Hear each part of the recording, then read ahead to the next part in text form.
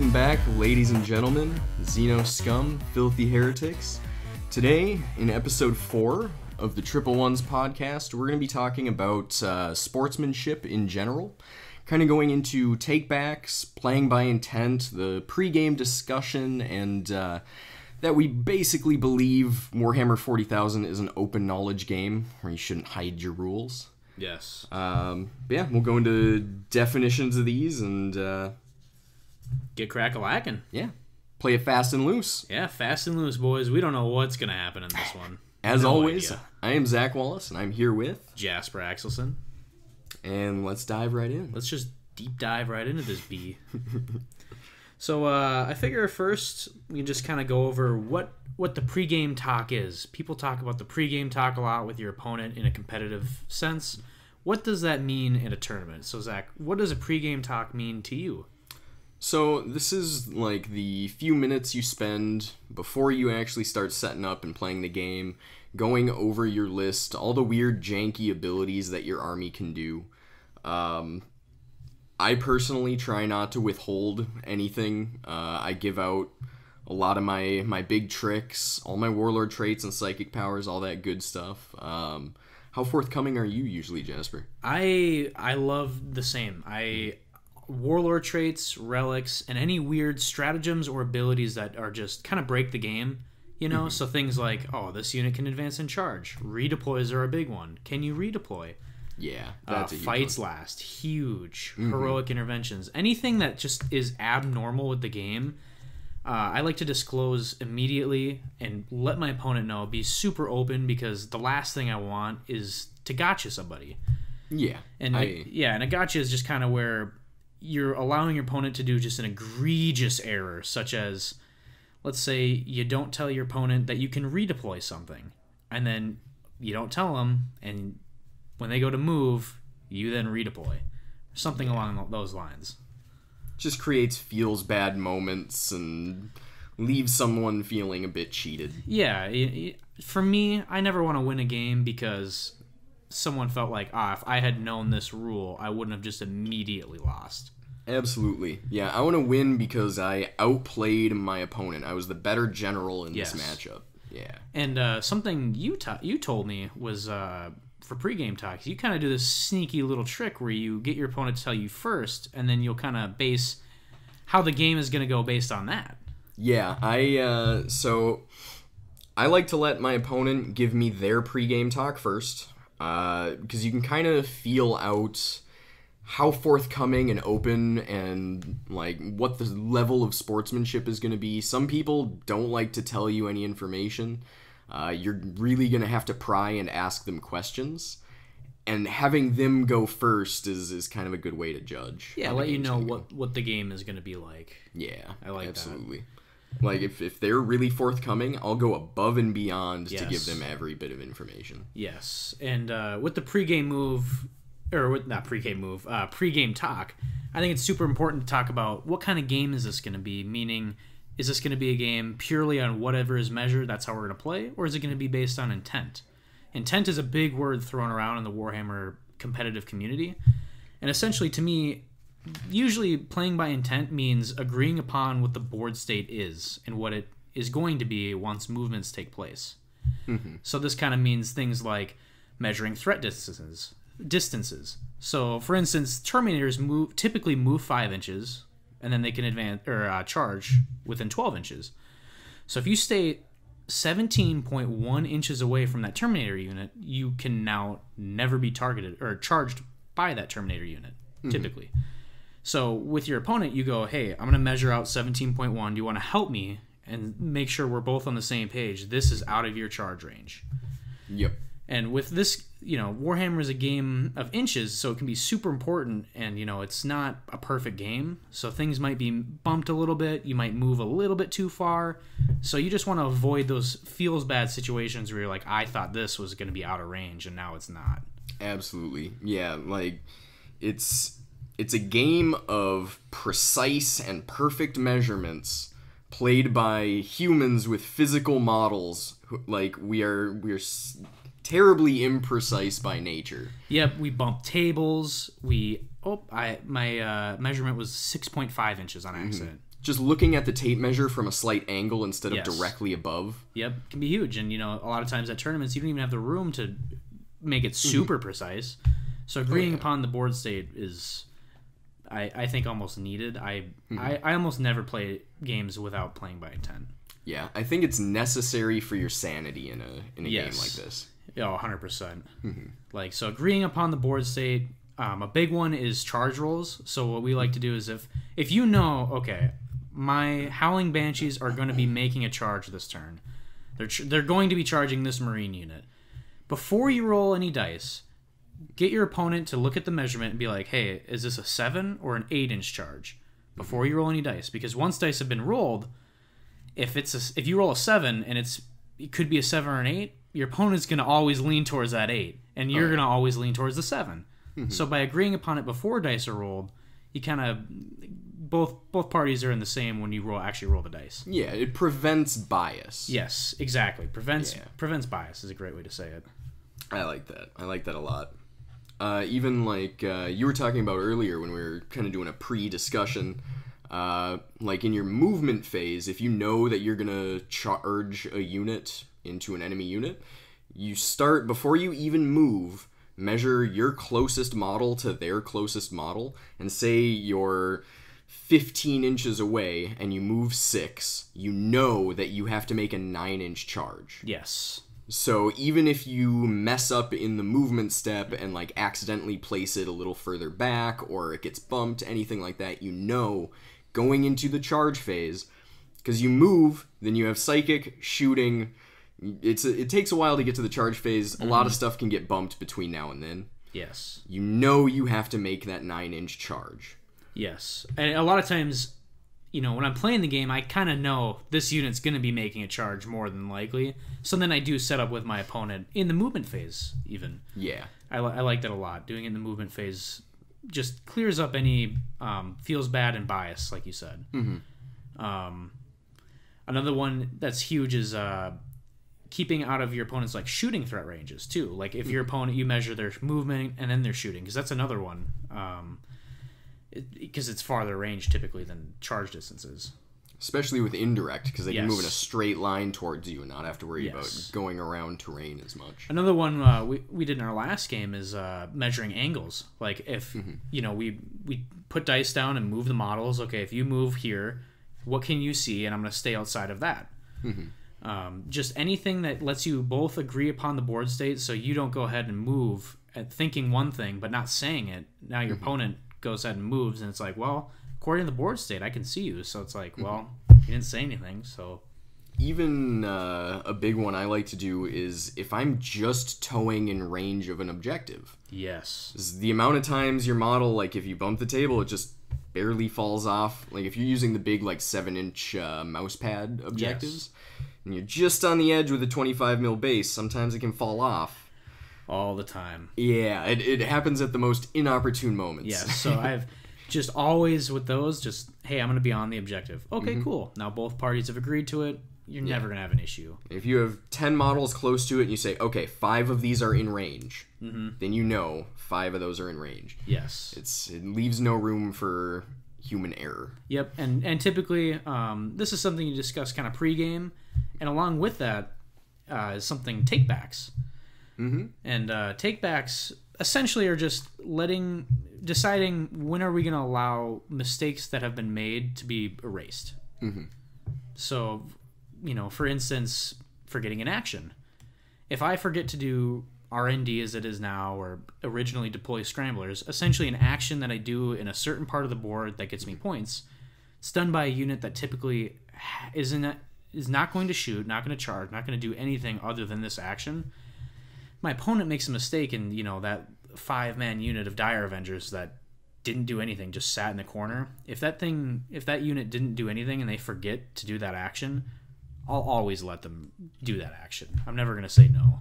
Oh, every time. Yeah, every time. I mean, the unit didn't do anything. There are very few reasons people don't shoot, don't cast, don't move or advance with a unit, like an infantry unit, and aren't intending to do an action with them. Yes. Especially, I'm quite bad at remembering to do R&D or retrieve Nachman data as it is now, or ROD, whatever. Yeah. So I know I'm gonna forget it. So I'm especially You're especially more willing to. I will always ask you, hey, was that unit meant to perform R&D? Yeah. Yeah. Even reminding your opponent, I'll do that all the time. Where it's like, did you want to do Rod this turn at their end of their movement, just so then they don't have the mess up and becomes a whole ordeal. It avoids feels bad. Yeah, and a thing with takebacks though is it's very important when figuring out if you're able to do it or not for yourself or your opponent. Has the board state changed enough to where new information how it may now dictate what Yeah, like it's a fine line. If someone moves or forgets to move a unit in the shooting or the movement phase, and they get to their shooting phase, and say the unit they forgot to move is way on the left side in Dawn of War deployment, and a unit way on the right side of the board is shooting at my unit directly in front of them. Yep. And they forgot to move that far left unit in the movement phase. It has nothing to do with the engagement on the other side of the board. Yes. It doesn't affect that. The new information has nothing to do with that other unit. Yep. I'll definitely let you go back and fix that.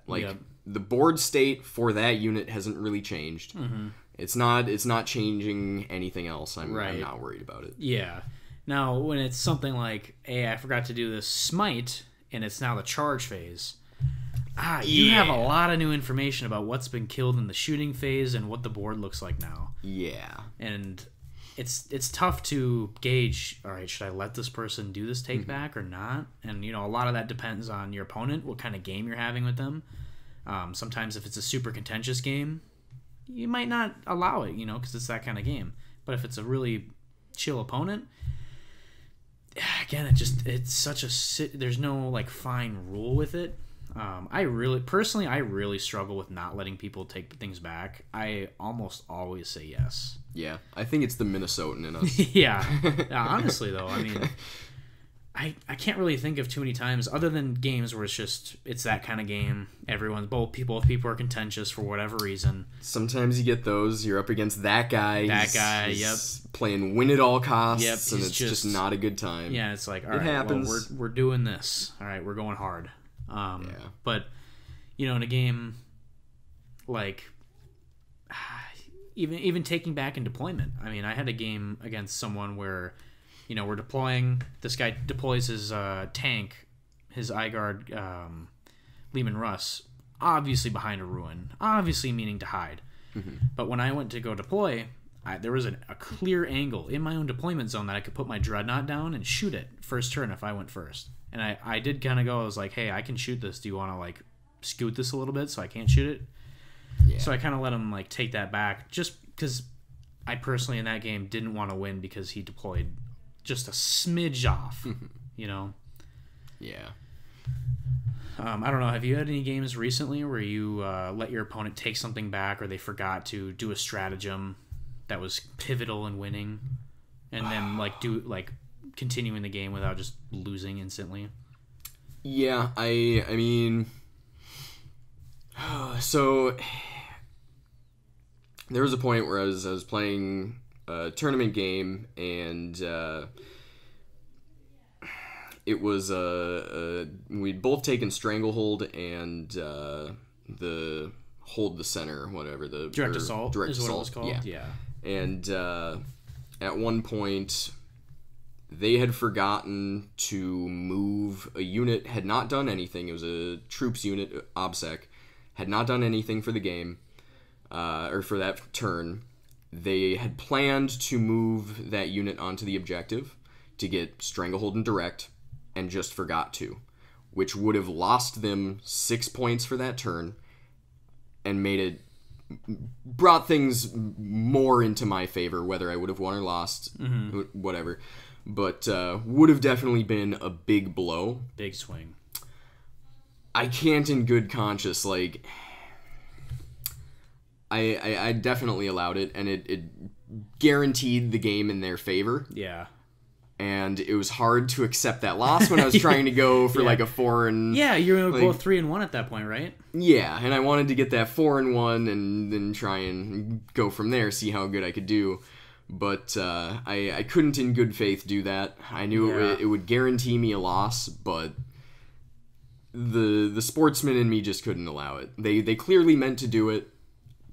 I couldn't let it happen. Yeah, and it's such a fine line with all this, because part of me goes with competitive play. It's like, hey, we're at a tournament. You know, you got to play your best. You can't make you got to be mindful with how you move, how you deploy. You can't be clumsy with screening out.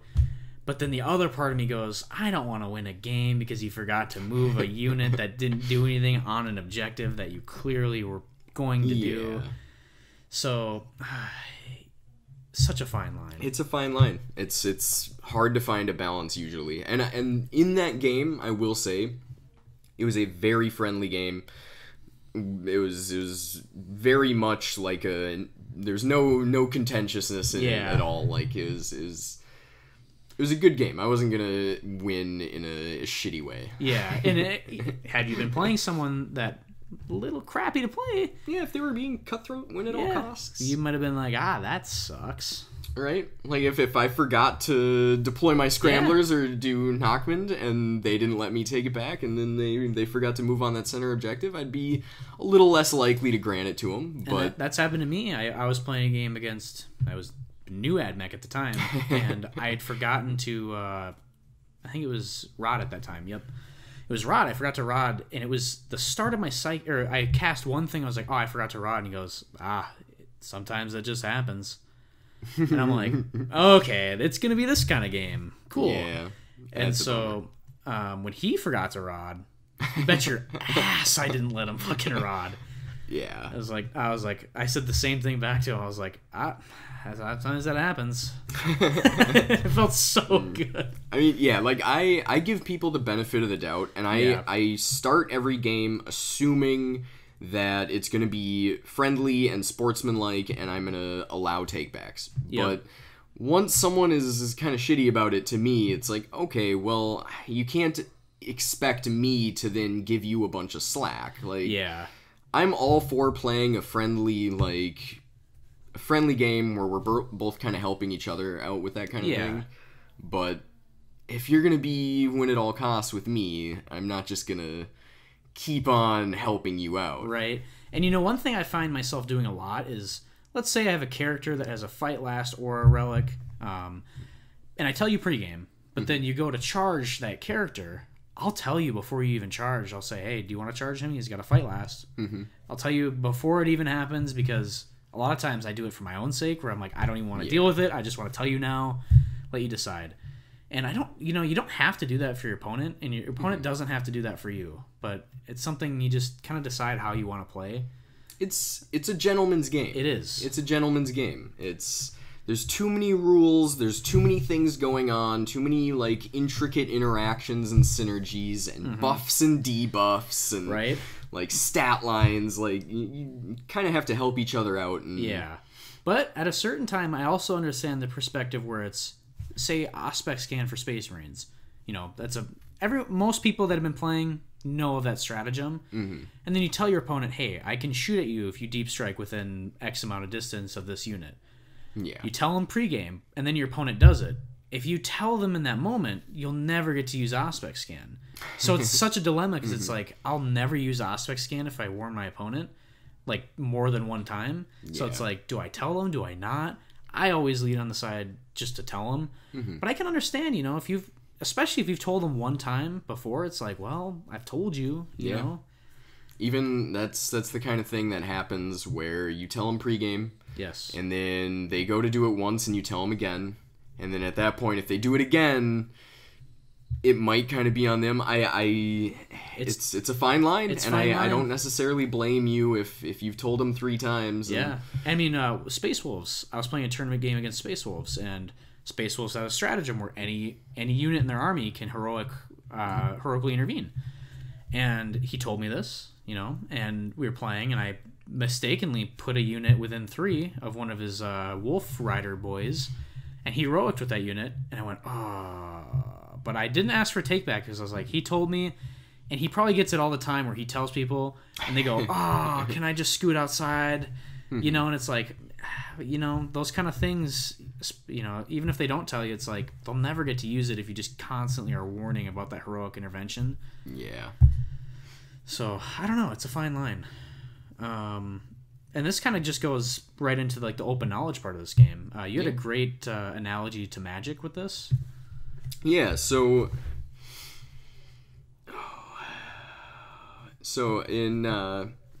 in Magic the Gathering, there's like a clear set of rules. All of the rules are on the cards. You don't know like what's in each other's decks, but trouble remembering what my analogy was. It's something to do with like you don't know what your opponent has in their hand. Yeah, like so they have hidden information. They have some, like, their plan is hidden to you, but you know all of the rules of the game and like the mechanics that are available to the game. But Magic, like, you don't know what's in their deck. That's part of the game is like not knowing specifically what their build is. But in Warhammer 40,000, there's so many rules. All of the codices are kind of open knowledge. The way you unlock these rules is by buying GW's book, essentially. Yep. Where you should be playing assuming that everyone has knowledge to every rule in the game. It's one of those things where, like, in Magic, like you said, you don't know the build of the deck. You don't know what cards they have. You don't know, like, you know, with a blue deck, you don't know how many counters they have. Yeah. Whereas, like, let's say I'm playing against anybody. I could have a cart with me at a tournament that has all the codices with it, all the rules. And if I'm playing that person, I could pull up that rule and know all of the rules. Yeah. And so we kind of like to, with the open knowledge game, there's so many rules. Try to, like, tell your opponent, you know, give them a heads up with certain things, you know, like, don't hide things from people. Yeah. As far as, it might not be illegal, but let's say you ask somebody, hey, can this unit advance and charge? And you go, no, it's not on the data sheet. Knowing full and well you have a stratagem that lets you advance and charge. Now, there's people like this. It's dirty. It's dirty. It's scummy. No one endorses this kind of playing. Like, except for those guys. Those guys. There's those guys that do. But for the most part, you know, if you ask somebody or if someone asks you, can this unit do X? You tell them any way that they could do this. Even a lot of times people say, can you do advance and charge with this unit? And I say, not with this build. But I could, just to let them know, like, just because I can't doesn't mean if you play somebody else the next round that they can't. You know what I mean? Yeah, I do that kind of stuff too. Yeah, and that goes along with, like, combos. Like, anytime, like, for me, when someone asks you, can this unit heroically intervene? You tell them any way they could possibly do that or do anything like that. Yeah, you don't say, well, no, they're not characters, so they can't heroically intervene, but then you have a 1 CP strat that lets you pick a non-character infantry unit that can heroic 6. Yeah, like, You don't just say, well, no, this unit can't, but... Yeah, and there are people like that, and we've, you know, even in our Minnesota meta, we've heard of people that that are like this. You know, we won't name names, but we've heard of, you know, people that have placed well that are kind of scummy like this. Yeah, I would like to interrupt briefly and say we are copywriting Minnesota meta. Yes, Minnesota meta is copyrighted. If you try, you will be contacted with a cease and assist. So GW style. Yes. But yeah, I don't know. I just, for me, like we've said this whole game, try to just be an open book. Yeah, there's just too much to keep track of. Yeah, and when you look at the top players too, like the Art of War guys, I don't know any other top players, but people in our meta, like the Glasshammer Gaming. Yeah, Glasshammer Gaming. Goonhammer. They're good top level. Look at Minnesota. We got like the Ben Sherwins, Charlie Andres, James Kellings, Tyler DeVries. I can't say his last name. I'm sorry. Yeah. But people like that. I mean, they all play the game the same kind of way, where it's gentlemanlike. Yeah, I know. Like the closer to the top tables you get, the more forthcoming and gentlemanly and like sportsman like the players are. And that's great because I think that just continues to develop more people that'll play like this. And I know personally, I don't have fun playing contentious games. No, nobody does. No, I don't want to play anal rules where I'm hovering over you. I want to just play relaxed. You tell me what you tell me. You tell me how far this is, kind of thing. Absolutely. I have way more fun playing those kind of games than when I'm playing that looks like 6.2 inches. You know what I mean? Like, right. No one likes playing those kind of games. Kind of like, the debacle of 8-inch charges from Deep Strike with Raiders. Because they're an inch off the ground. Yes. So technically, using the Pythagorean theorem. Yes. You only needed to roll an 8 on the dice to successfully charge from Deep Strike. Yeah, it's like, god damn this game. Like, I don't know very many people that would do that, but there certainly were. I never met anyone that did that, but there was enough horror stories of people doing it. Yeah, that GW just went, for it. Damn it, 9 inches only from Deep Strike. That's it. That's all you fuckers get. Sweeping declaration. Yeah, they just Thank you, GW. Praise be. They get a lot of shit from a lot of people, us included. Yes. At times. I will roast GW. For all their faults, they're actually trying to keep things updated and actually, like, even though some of them are light or heavy-handed, releasing updates in a more timely fashion. They're doing fantastic. I mean, since that first data slate update that they did in, like, October, November-ish, they've been doing a great job, in my opinion. I mean, they've done another one. They're doing chapter approves. I mean, although they're $40, I mean, they're still updating the game constantly, which is way more than we had when we first started playing the game. Oh, yeah. And, as much as we're like, come on, GW, this is an easy fix, it's a large game. Yeah. There's a lot of rules in this game. So many, like, little bits that interact with each other. Like, it's such a huge scale to balance things on. Yeah, I mean, it's like another thing. I mean, I've been clamoring for universal special rules. Bring them back, please, GW, because I can't tell you how many rules interactions are problems because of the way this wording is different from this wording. I mean, take Tau bodyguard ruling is different than the Marine bodyguard ruling. But it's supposed to do the same thing because they have different writers and they word things slightly differently. And it does affect the way it plays rules as written. Absolutely. And so I just, please, universal special rules. Please, GW. That's my one wish for 10th edition. Yeah, we've had it before. Bring it back. Bring it back. But yeah, like at least the days of not getting a codex for like 3 or 4 editions are gone. Seemingly are gone. Yeah.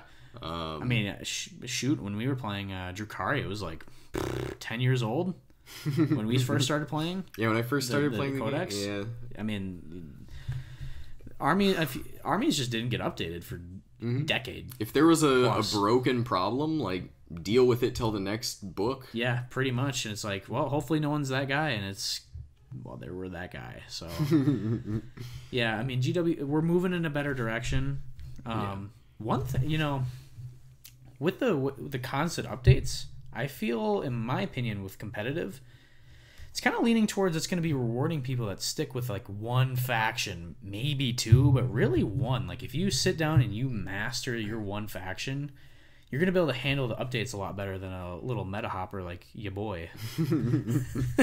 Yeah, I agree, and I do like it. Like it's going to make it a lot harder to adjust to new rules for an army and new rules for the missions. It's going to reward like knowing your army inside and out and knowing how to adapt your army to the missions. Yeah. And the quarterly balance updates will hopefully keep things from being broken. So if we keep everything kind of where they should be, it'll reward learning your list inside and out and rewarding player skill over just bringing the most broken meta list. Yes. I mean, because, people are complaining about Custodes right now, about being super OP, Thick City, which they're strong.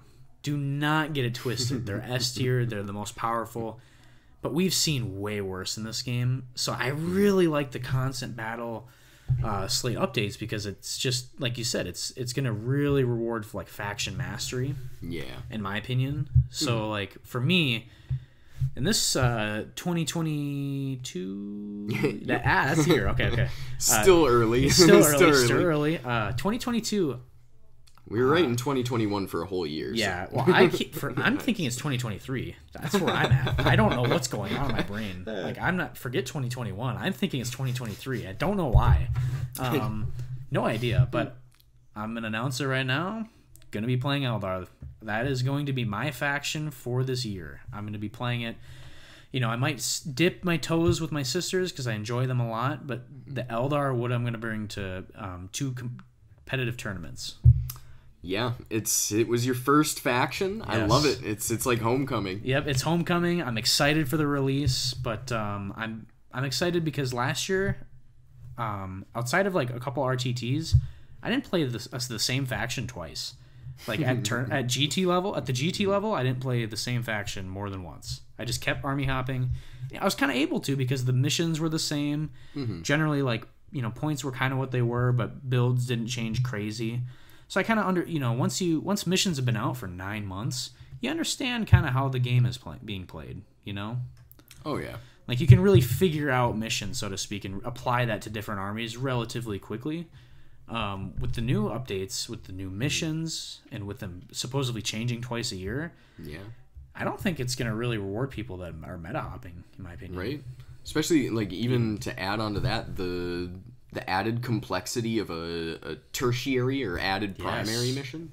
Yes. Like, I heard some people are speculating it's not really going to change things too much. I disagree. I think it's big. You know, we haven't played enough to give a comprehensive review, but the couple games I've played, the tertiary is big. It adds a different dimension with the actions that you need to do. At least I've only played the action ones so far. Mm-hmm. But yeah, I was playing a list that did not have much OBSEC, and it has not really been updated to the new rule set. And we were playing the tear down their icons. And my opponent had dropped down like 3 bombs, and I just didn't have the units to get up into the midboard to, because he did it right over my territory. Yeah. I just didn't have the units to get up in the midboard to disarm them in time. By the time I could, you can only do 1 a turn. It was already too late, so he got an extra 8 points on primary just from the like tertiary mission. And now with primary being lower, 8 points is a turn of hold 1, hold 2. Yeah, that's huge. That's a whole primary turn with the tertiary. It's big. It's huge. So, I mean, you're probably looking at that and you're like, "Wow, I cannot afford to do the tertiary actions right now. My list needs to change." Correct. Yeah, 100%. Yeah, so I'm excited where it's going. Have you decided yet what you're gonna kind of go for? Are you gonna meta hop a little bit, play different armies in the competitive scene? Take a drink here to decide. Let me just take a little sip of my old fashioned. A little old fashioned. All right, or my Blue Moon, or my Monster, or my Water. I got variety out the ass tonight. Yeah, and we are sponsored by all. If only that were the case. Yeah. No, I would like to play Eldar, but I am hardcore Quins, and my Eldar army would be mostly Quins, and it sounds like, from the leaks, like, Quins are going to be good. I think until we get the whole picture, I'm not going to make any snap judgments, but I don't think Quins are going to be the, like, meta option for tournaments.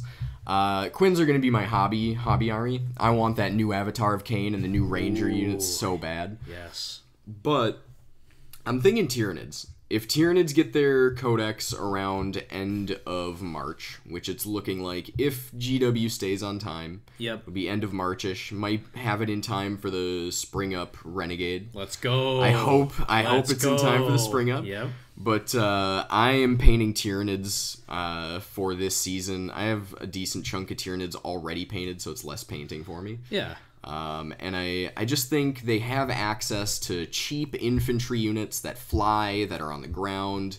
They have psychic offense and defense. They're good at shooting. They're good at melee. With the new Tyranid stat lines that were leaked, they look like they're going to be melee blenders. They look like their shooting's going to be decent. They're going to 2-up saves on a lot of their monsters. T8 and getting more wounds. Their big bugs are looking scary. Big bugs are looking scary and supported by infantry. Because I'm assuming with the new codex we'll have good enough options. I won't be forced to take Crusher Stampede or Leviathan. Or you might want to. You might want to. Who knows? Yeah. But if I can mix some cheap infantry in there for objectives, I love gargoyles with the new missions. Oh, I love gargoyles. 10-man flying infantry with a 12-inch move. With deep strike baked in if they want it. I love it. I love it. To add on to that, I agree that even if Quins are kind of good, they have such a limited model range. You can soup and craft rules, but your heart lies with the clowns, does it not? So I am a loyal follower of the Laughing God. Yeah, and that being the case, I mean, regardless of if it's good right away or not, it's hard to adapt to metas as they change with the Harlequins. And you saw this even when they were S tier. Mm-hmm. You saw them just slowly. I mean, they never got horrible, unplayable, but you saw them go from S tier to never being able to adapt again. Yeah. Whereas Drukhari have been S tier for so long, but they've been able to adapt with their vast model range. Yeah, they could do their Raider spam, and when that wasn't good, shift to Thick City, Taloi, and Rax. Yeah. The Tyranids are able to shift to adapt to nerfs and buffs, whereas the Quins, if one unit gets a nerf or a buff, it changes the entire list. That could be it. It could be you could be done. Yeah, if they get a slight buff on a key unit, it could make the army S tier. If they get a slight nerf on a key unit, it could drop the whole army down a tier or two. To unplayable, even. To unplayable, yeah. If players are what hold the army up and they get a nerf, it's the whole army that's wraps. Yeah. I mean, it's even if the army doesn't change, but the meta around you changes. Oh, absolutely. Because it's if you're not efficient at killing, I'm just throwing something out there, Crusher Stampede. Yeah. Whether you are right now or not, but let's say you're not, you could just be toast. If the meta changes to durable things and you can't kill that, you're done. Especially with most of my damage dealing relies on Haywire in my 8th ed book. Yeah. When Crusher Stampede got big, if I don't have enough fusion pistols, the Haywire doesn't do anything versus Crusher. And maybe Griblies, but it's there's no Griblies in Crusher. What am I even saying? Yeah, no. But Tyranids, like you said, I mean they have one of the most vast model ranges for as far as builds you could do, whether it's good or not. You could do big bugs, you could do small bugs, fly bugs, like you said.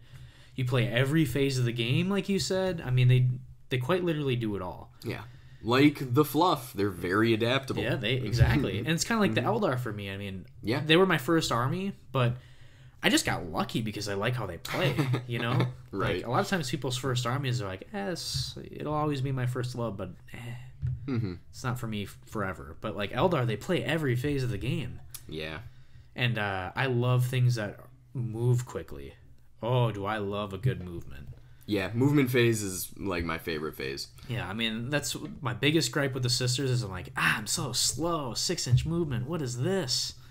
I play Battlesuit, Tau, Tyranids, and Eldar. Yep. If it doesn't move fast, I don't want to play it. Yeah, you throw it away. Mm-hmm. You played one game of Thousand Suns, and you're like, what is this? Am I a hipster for it? I don't know. But I have never owned a Power Armor army. They're just too slow for me. I just... Can't do it. I tried playing Thousand Suns. You can teleport and stuff, but everything's moving 5 or 6 inches. I gotta go fast. You gotta go burr. If I don't have a bunch of units that are moving 10, 14 inches, with fly. Yeah, I like fly. Yeah. I like moving 16 plus 6. Yeah. It's to the point where 10-inch move feels slow when you're playing Eldar and you're this only moves 10. It's kind of slow. It's not that. I wouldn't say it's fast. My Tyranids can double move with 2 units a turn. Oh, crazy speed. Yeah. So I'm excited because you played a decent chunk, if not all your GTs. You played the Tyranids last year. Yeah. So I'm kind of thinking doubling down. Yeah. Building on it. Just trying to use them as my tournament army. Yeah, and I like that because where we've started last year to where we are now, I think I would Shrek my old self from a year ago. Oh, yeah. I don't know if you feel the same. Oh, yeah. The amount of progress you make in a year is big. Yeah, so, I'm excited to just master an army. For me, that's big because I have just hobby ADHD. The new thing comes out and I go, ooh, that looks enticing. I'm sure when Tyranids come out after Eldar, I'll be being. I've always been a Tyranid fan. Oh yeah. But no, I bought some of your Tyranids from a while back. Like, I mean, I did. Shoot, you got a couple Tyranids still at my place. I do. They're still yours. Are they calling you? Are they calling you? Another thing, we kind of talked about this. I didn't bring this up in the pre-discussion, but as far as trying to win, we right now I'd consider us. I don't know if you think this is fair or not, but like mid-table players with aspirations to be just slightly above mid-table. Yeah, I feel like if we had more time to commit to it, but as it stands, we can do quite well at the mid tables. Yeah, we're mid-table heroes. I like it. Mid-table heroes. And but I mean, when you look at the top players, they're playing multiple games a week, every week, if not like a game a day at least. Yeah. And I might have time for 2 games a week, maybe, And so, to me, the top players typically meta hop, right? So they switch to whatever is good, which, they should. If they're playing that many games, why not? But because we can't, I think it's in your best interest, if you can't play that many games, to master one faction. Yeah, absolutely. So then, like, your reps aren't wasted, quote unquote. I mean, you never waste reps, but if you're only ever playing Tyranids and you just keep playing them, you've played them into Demons, you've played them into GSC. Well, now you still have those banked reps into that army, and you kind of know how they play. Yeah, even if it was from like months ago. So I think if you want to compete with the like more top level players, I think you really need to just master one faction and just keep sticking with it.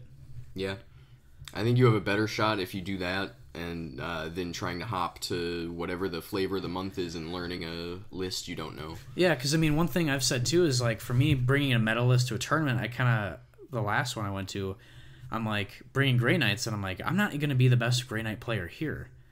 So I'm not I'm not going to be the best Grey Knight player here, and B, the top players are going to have games 100% into Grey Knights, and I'm not going to have games into whatever they're playing. So they're just going to know how to beat me, and I'm going to have no idea. I have to just hope my game plan works, whereas they know their game plan works pretty much. You know what I mean? Oh, yeah. And it's kind of like what you were talking about a little while back, where like we're almost better off taking off-meta shit. Yes. Because if we take like more of the commonly meta lists, the people that are at the top tables have reps into our list and know what our game plan is. So our odds are far better taking something off meta and going for like something they're not expecting. Yes, because then if we don't, then it's like we both don't know how to play each other. Let's go. Right? Like, levels the playing field a bit. Levels it a little bit. Like even if it's a little worse, I think it's better to play something that's like worse, but they don't know how to play into it. Yeah. Versus something that's better, but they know exactly what to do. Because I find most of the time you lose games because you didn't know what the other army did. Yeah, you didn't know how to play it in the macro strategy, like whether to be aggressive or defensive, whether to play for late game or early game. I mean, if you're thinking back to your GTs, so we played at the Spring Up last year. I played at a Summer GT Renegade, and then we both played at Iowa. And then Iowa! And then the Renegade Major. So those tournaments, if I'm going through and I'm combing all of my losses, almost every one of them was the first time I've ever played that army. Yeah. My losses. So, like, to me, that just kind of shows, like, inexperience in an army. If you guess your game plan wrong, you're just going to lose. Yeah. A lot of times, if the skill levels is relatively equal, you're going to lose, unfortunately. Oh, yeah. Like, even in the Renegade GT, I had that game versus Death Guard. Yeah. And I had just gotten a bunch of reps into Death Guard in practice, and he wasn't aware what the new Tyranid Leviathan rules were. And he played his army extremely well. He had a lot of answers to what my army brought with it. And what it came down to was I just knew what his list did more so than he knew what my list did. Yeah. I mean, think back to the first Iowa. You played into a Sisters player round 1, no idea what Sisters did. Never played against them this edition, no Crushed. idea. Yeah, you lost because you're like, I don't know what the heck is going on. But then the next time in that same tournament you played Sisters, what happened? I knew what their units did. I knew how to kind of counter it, and I absolutely won that game handily. Yeah, it feels good when that happens. That happened to me the first 2 times I played against new released AdMech. Got my booty handed to me. Got destroyed because I just, you don't know what you don't know. Exactly, yeah. And then the Iowa, when I played into AdMech, I was able to pull the game out because I understood what they kind of did and what to do against that army. Absolutely. So yeah, I'm hoping with the Eldar I'll be able to bring that's my goal, is to bring off meta stuff, Zach. I like it. I like that a lot. Yeah. So yeah, I mean, it's kind of loosey-goosey podcast, just kind of going all over. Yeah, this was a little bit stream of consciousness. Yep, we had a just general kinda- goal that I think we covered fairly well. Yeah, I think we did pretty good. You get to see the insanities of our minds. Yeah, it's not exactly a straight line. Sometimes it kind of loops around, but I feel like we always get there in the end. We always get there in the end. I like it. I like it a lot. And on that note, I think we're going to wrap this up unless you got something else. Little closing thoughts? No, I like it. Just, you know what? Go out there if you're going to tournaments or a pickup game at your friendly local hobby store. Be forthcoming. Go in there trying to play a fun game with your opponent. You're playing a game with your opponent, not against your opponent. I kind of like to call it a dialogue. Have a dialogue with your opponent. Like, make the game a conversation. Yeah, I like that a lot. Yeah, make it like you said, we're playing with your opponent. So make it a conversation, I don't know. Yeah, I've heard people describe it. It's not so much your opponent as your co-player. Yes, your co-player, like when you're doing things, like you're not attacking that unit, you're giving your opponent a question and see if they can answer that question. Yeah, absolutely. So, yeah, with that, make sure you guys have great pre-games. Oh, yeah. Great pre-game discussions. Ask lots of questions. Lots of questions. Give lots of answers. People aren't always withholding things. Sometimes you just forget to tell them your weird niche stratagem that will come into play. It's not always malicious. No. And, so on that note, we will catch you guys next week. Yeah. Take care.